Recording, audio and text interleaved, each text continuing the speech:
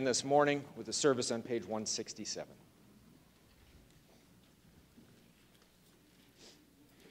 In the name of the Father, and of the Son, and of the Holy Spirit. Amen. If we say we have no sin, we deceive ourselves, and the truth is not in us. But if we confess our sins, God, who is faithful and just, will forgive our sins and cleanse us from all unrighteousness. Let us then confess our sins to God our Father. Most merciful God, we confess that we are by nature sinful and unclean.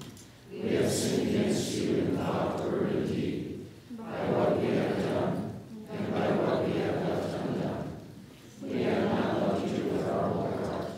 We have not loved our neighbors as ourselves. We justly deserve your present and eternal punishment.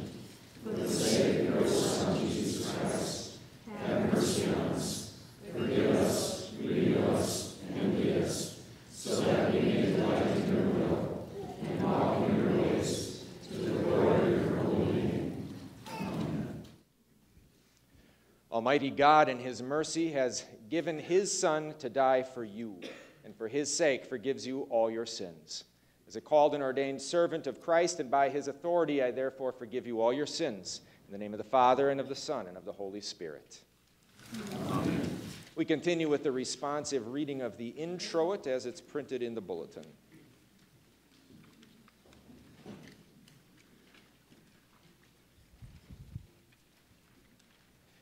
Oh, give thanks to the Lord. Call upon his name. Make known his deeds among the peoples. I will give thanks to you, O Lord, among the peoples. I will sing praises to you among the nations. For your steadfast love is great above the heavens. Your faithfulness reaches to the gods. Be exalted, O God, above the heavens. Let your glory be over all the earth. Glory be to the Father, And to the Son, and to the Holy Spirit, as it was in the beginning, is now, and will be forever. Amen. O give thanks to the Lord. Call upon his name. Make known his deeds among the peoples. In peace, let us pray to the Lord.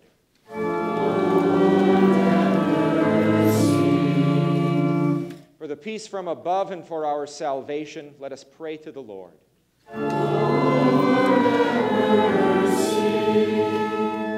For the peace of the whole world, for the well-being of the Church of God, and for the unity of all, let us pray to the Lord.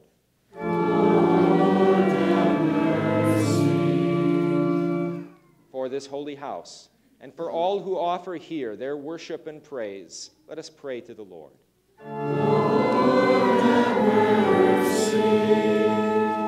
Help, save, comfort, and defend us, gracious Lord.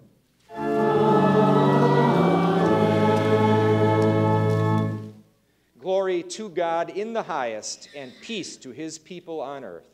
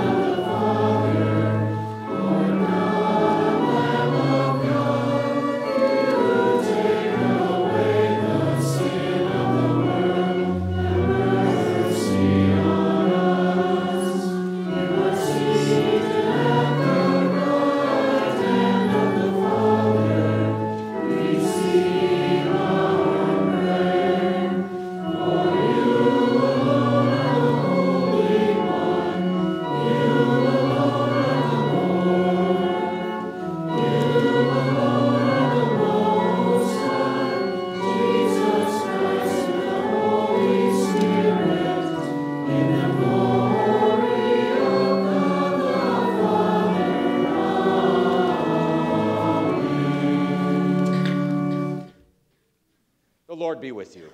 And also with you. Let us pray. Almighty God, in your kindness, you cause the light of the gospel to shine among us. By the working of your Holy Spirit, help us to share the good news of your salvation, that all who hear it may rejoice in the gift of your unending love. Through Jesus Christ, your Son, who lives and reigns with you and the Holy Spirit, one God, now and forever.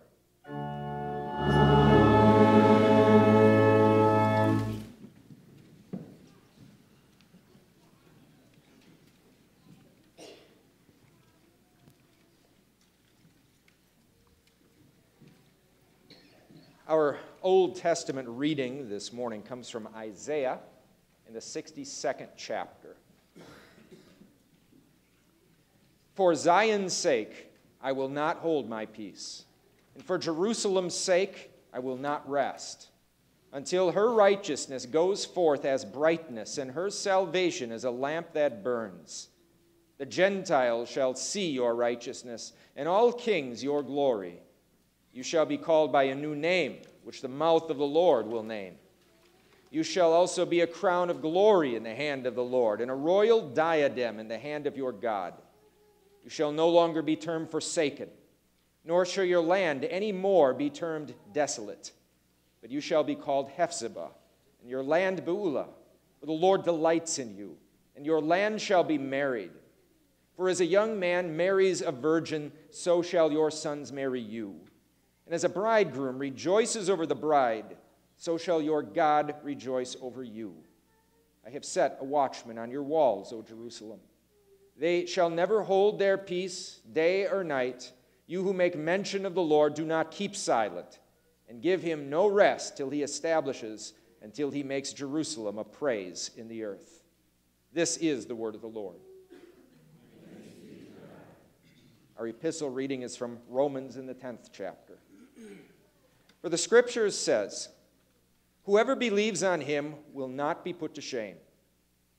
For there is no distinction between Jew and Greek, for the same Lord over all is rich to all who call upon him. For whoever calls on the name of the Lord shall be saved. How then shall they call on him in whom they have not believed?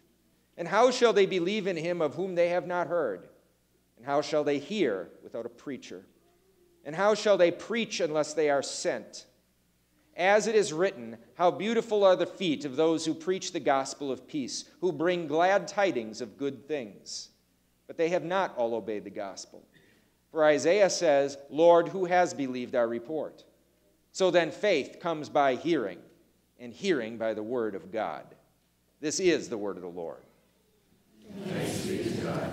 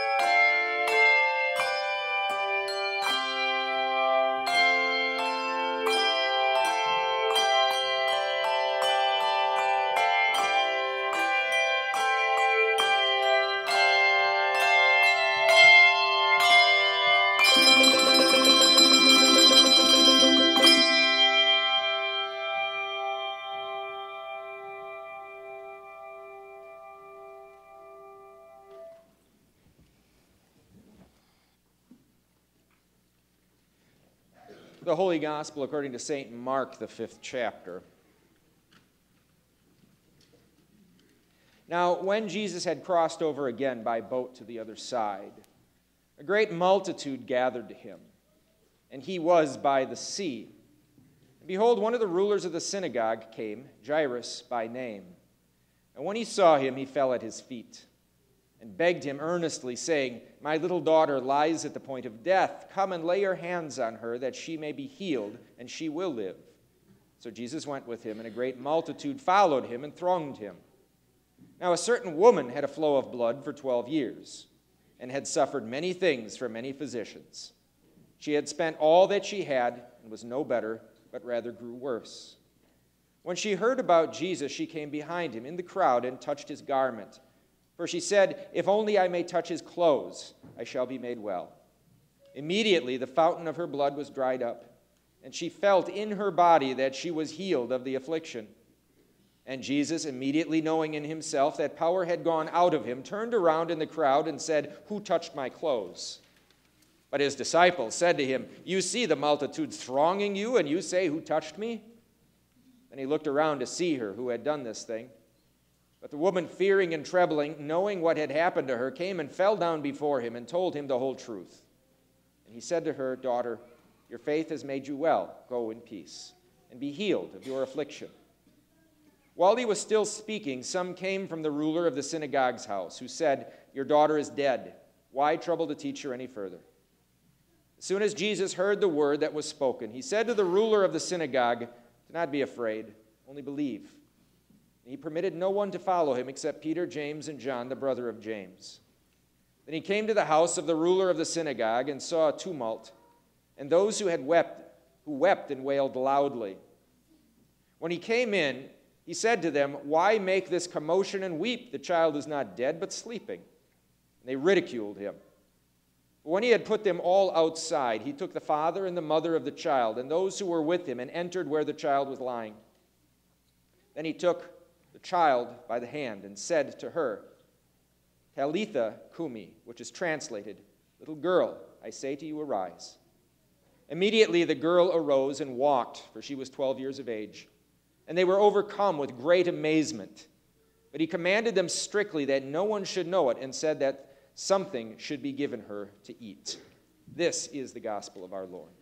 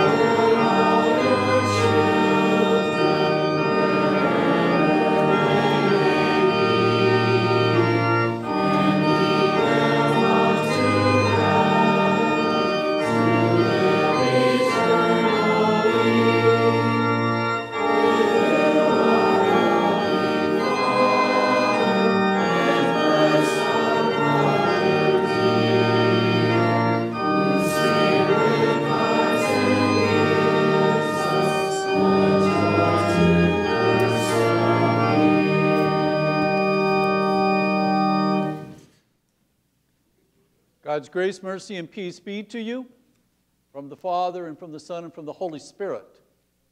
Amen. Yasu Yafu Ha, Shishi Zaza Da. Greetings to you. From those in Zhengmen City in Guangdong Province in southeast China, Lydia, the administrator of the English Center, and our husband Caleb, and Michelle and Joey and Hilda and Lily and Salome. Yeah, you may be seated. And from the Americans, Michael and John and Eric and Alyssa and Serena and Matt and others that work in Macau or in Zhengmen, English centers that belong to you because they are facilities of the Lutheran Church Missouri Synod. Our message for this day does come from the gospel reading, which we heard a few moments ago. I remember once a few years ago, I was serving St. Peter Lutheran Church in Riceville, and it was a Wednesday afternoon, and we would have the after-school kids come from the school for confirmation, and usually we would begin by having an opening with a catechism devotion, some music, prayer. And then when that was concluded, before the children would go to their classrooms, we would have a snack. So they would all go over and line up by the kitchen counter. We would give thanks. Usually each month or each week, one of the parents would be assigned to bring the snack that time. And generally speaking, they had a tendency to bring things like cookies and chips and Doritos and ho-hos and ding-dongs, you know, those kind of things. But this one Wednesday, as they were lined up getting ready to pick up their snack, I noticed that there was a little bit of grumbling going on. Almost to the point of, well, not real loud, with very low voices, like they were complaining and grumbling at the parent that had brought the snacks. Because you see, they weren't the ho-hos and the ding-dongs. Instead, it was grapes and apple slices and banana pieces and a little bit of cheese and crackers. How should we think about that? I mean, after all, we all probably do some degree of grumbling and complaining.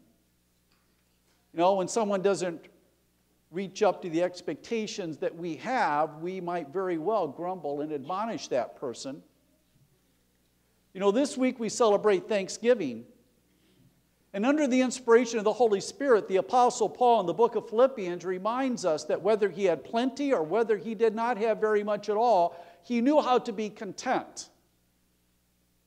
You know, on that Wednesday afternoon, we could almost say whether Paul had some ding-dongs or ho-hos or he had some apple slices and grapes, he knew how to be content with that and to thank God for what had been given to him. But that wasn't all.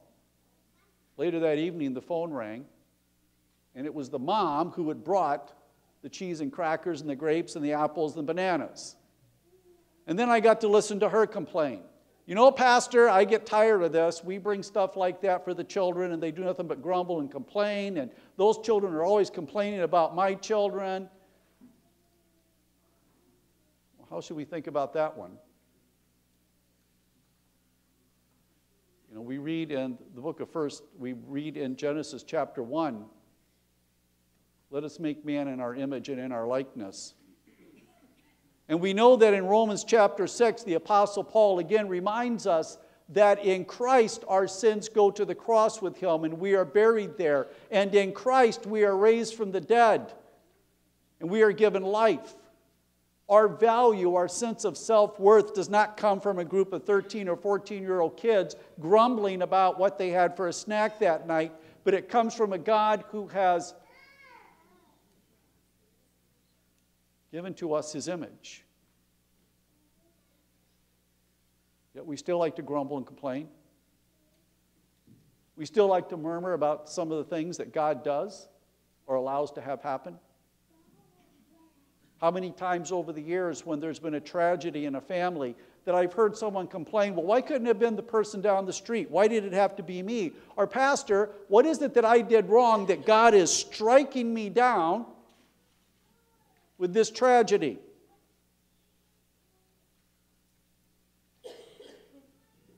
In our text for this day, we see a man who was certainly facing a tragedy. His daughter, perhaps 12, 13, 14 years old, Talitha, was at the doorstep of death. And here this Jairus, the head of this synagogue, very well-known person in the community, perhaps fairly successful, wealthy, knew that there was nothing he could do. There was no medicine, there were no doctors or physicians that were going to cure this girl.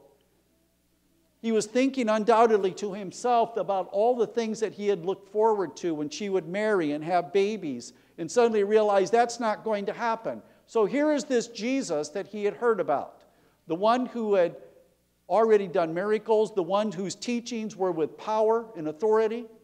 And he went to him, and as it says in our text, and behold, one of the rulers of the synagogue came, Jairus by name, and when he saw him, he fell at the feet of Jesus and begged him, saying, "My little daughter lies at the point of death. Come and lay your hands on her, that she may be healed and she will live."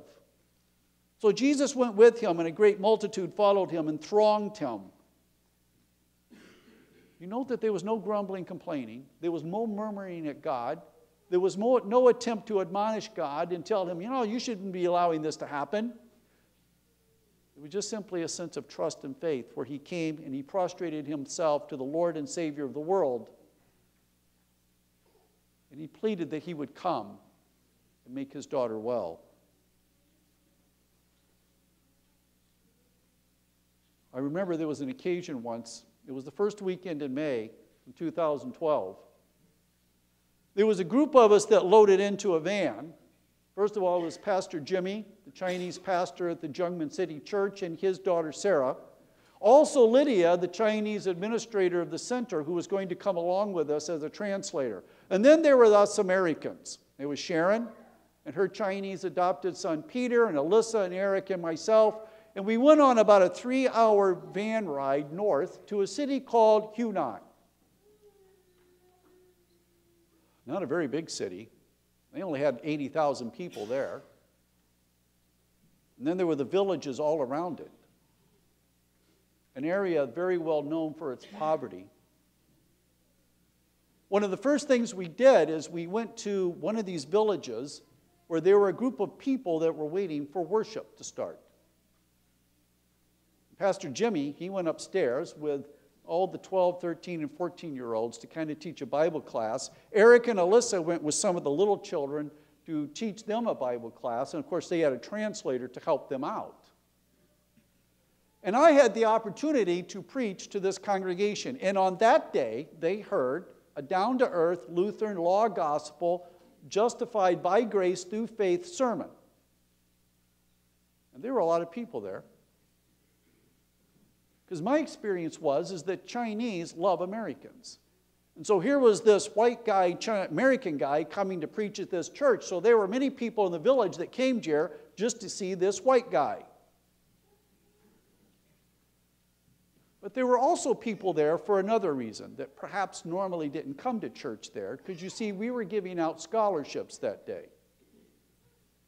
The English Center collects money from missionaries and from providers back here in the States. And then people in Hunan can fill out applications for scholarships. And then they take the money and divide it up among the number of those who have applied for the scholarships. That day, people got about 900 yen, or about just a little over 100 American dollars. What they would use with those scholarships are for things like paying medical bills, paying the utility bills, or perhaps if their child has educational expenses for things like that. Keep in mind, these people are very poor. But in order to get the scholarship, they have to come to the worship service, and there they hear the Word of God. Then after the service is over, the scholarships are awarded to these families. Just about the time that we were getting ready to leave, one of the other Americans, Sharon, came over to me and said, "Did you notice that young lady over there? The one that has darker skin?" I found out that her name is Carmen.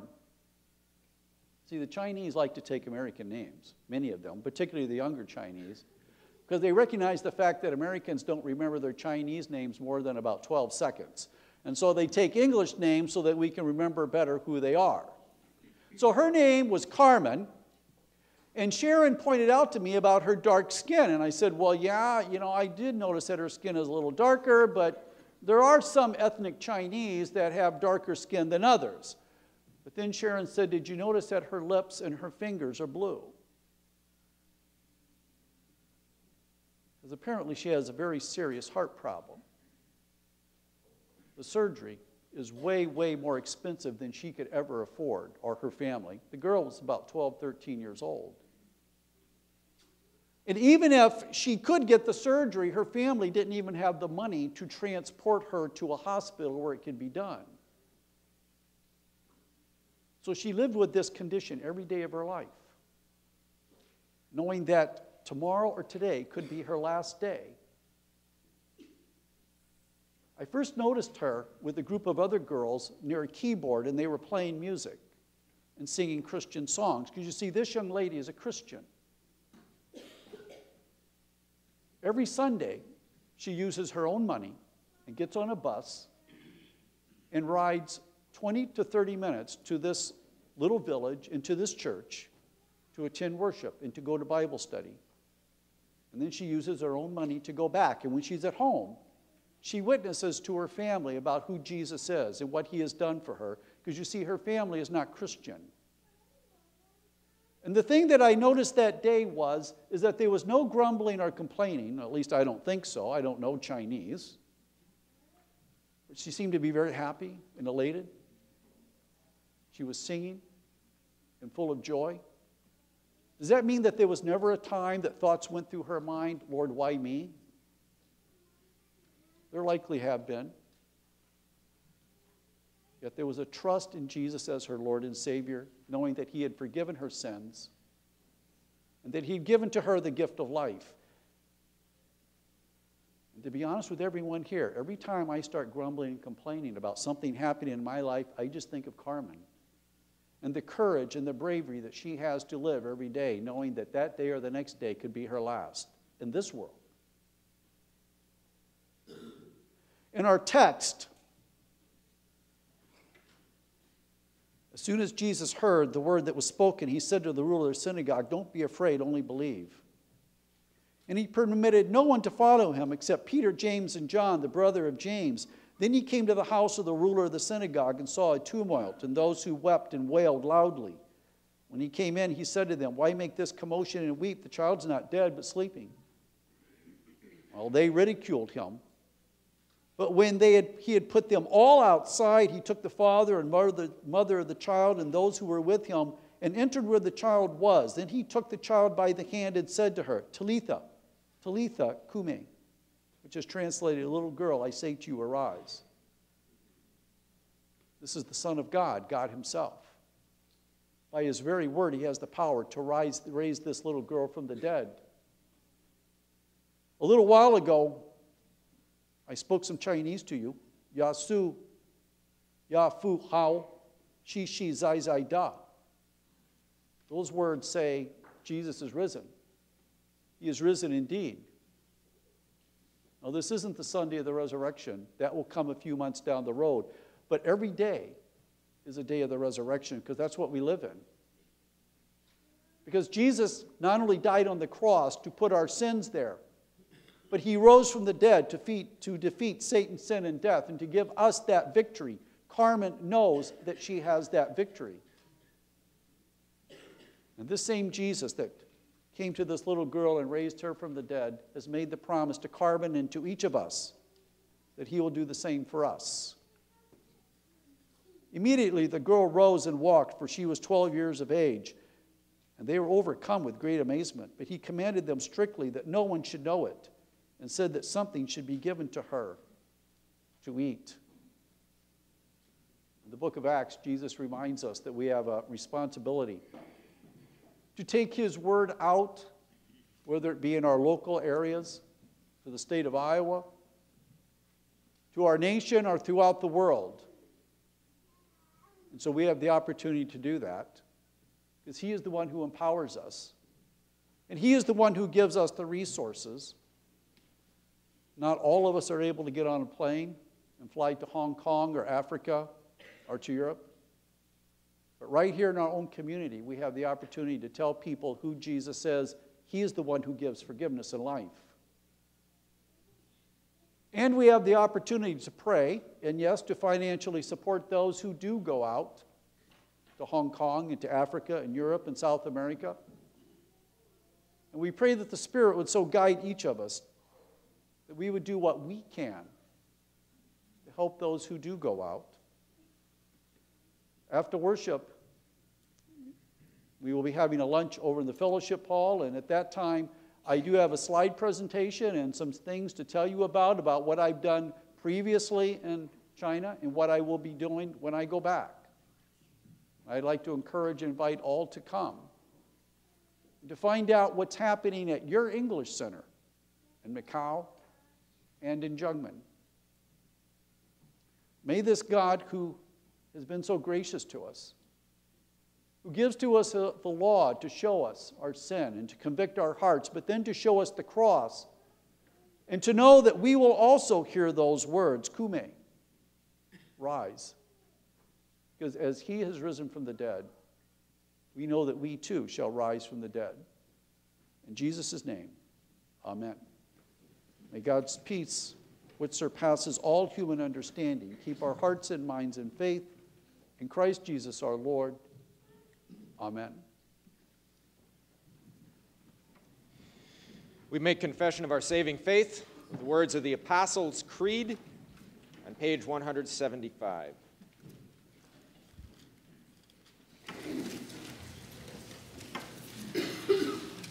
I believe in God the Father Almighty, maker of heaven and earth, and in Jesus Christ, his only Son, our Lord, who was conceived by the Holy Spirit, born of the Virgin Mary, suffered under Pontius Pilate, was crucified, died, and was buried. He descended into hell.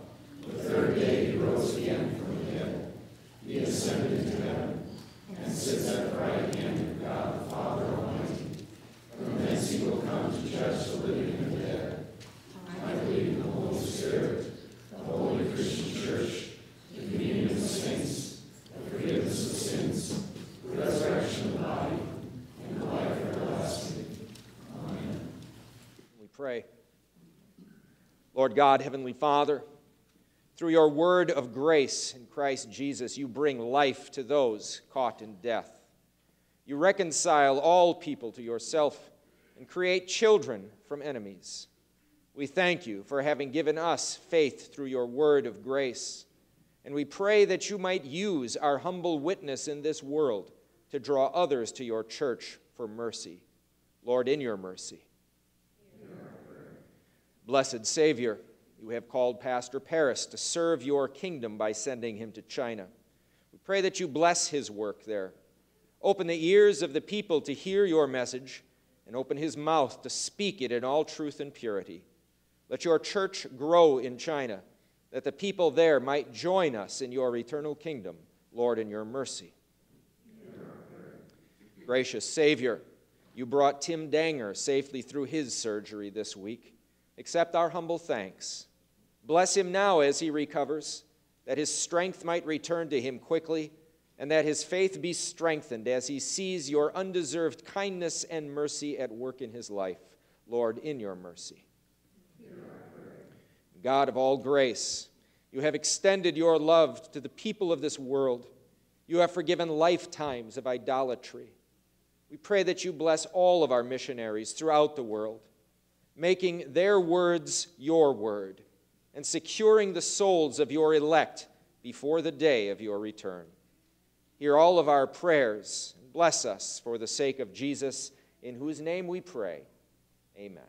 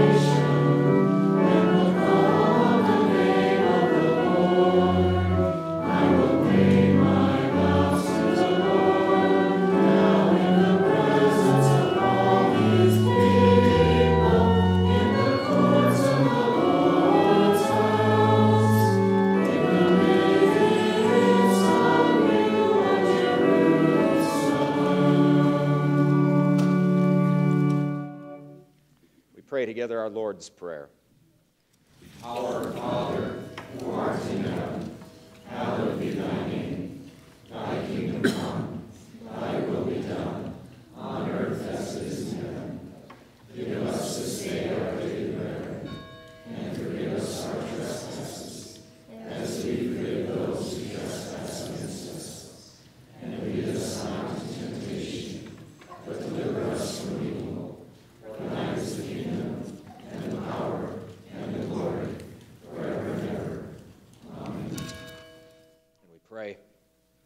Grant, we implore you, Almighty God, to your church, your Holy Spirit, and the wisdom which comes down from above, that your word may not be bound, but have free course, and be preached to the joy and edifying of Christ's holy people, so that in steadfast faith we may serve you, and in the confession of your name abide to the end. Through Jesus Christ, your Son, our Lord. Amen. The Lord bless you and keep you. The Lord make his face shine upon you and be gracious unto you. The Lord lift up his countenance upon you and give you his peace.